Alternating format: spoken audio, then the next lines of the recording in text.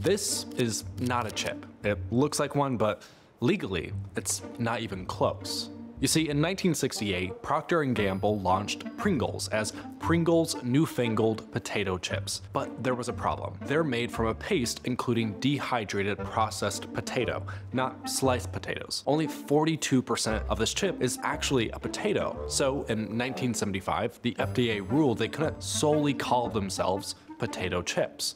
P&G's solution was to rebrand as potato crisps, but that created another problem in Europe. The EU had a 17.5% tax on potato crisps, so P&G went to court and argued that since Pringles are only 42% potato and have a shape not found in nature, they shouldn't be taxed as crisps, and it surprisingly worked. In 2008, the court agreed. Pringles are not crisps.